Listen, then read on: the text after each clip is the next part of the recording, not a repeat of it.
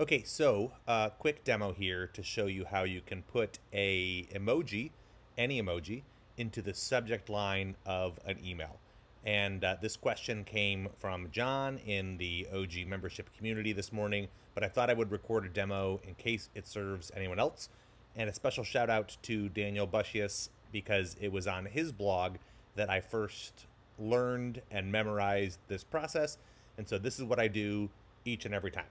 First, I load this page, which does take a little while to load. You probably don't need this, but this is where I pull the emojis from, Unicodeorg. I'm sure there are other resources, but I just do like a Control F for whichever emoji I want to use. Let's grab this one. I don't know if you're supposed to choose one from one of these specific columns. I usually just go with the first one, browser, and then I copy that and hop over to this tool, cylog.org / all of that, and paste in the emoji. And then when you click submit, it spits out this little string of characters and code. And then that is what you use in your subject line. So I have tested this exhaustively with the legacy broadcast builder. That's the Bard builder that we've used inside of Keep for years. So let's just show you what that one looks like.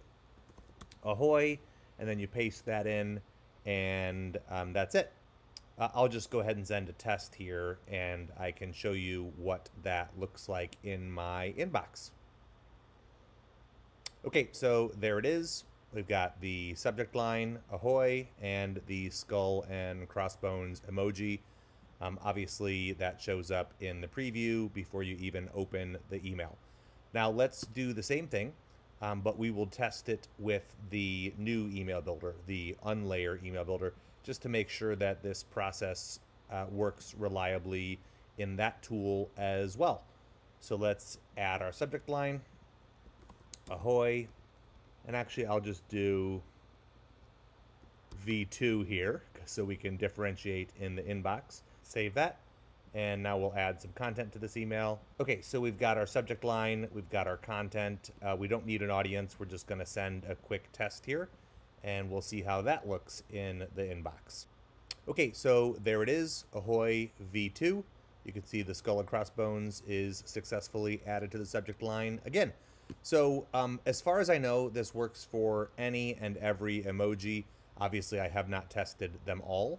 But I have tested a variety of them and have not encountered any real issues with it.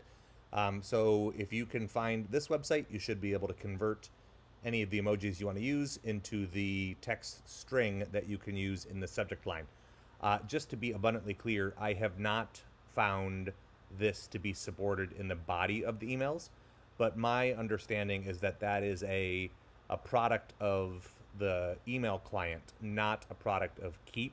It just is, it's not reliable, or it's not reliably going to show up in the body of emails in all email inboxes. So it's probably best practice to just stick to the subject line.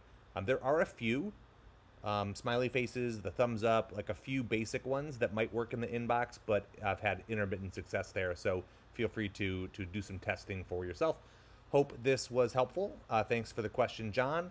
And a special shout out to Daniel Bussius from Built by Love, who originally published this tip on his blog, and I've been using it in the years since then. Take care.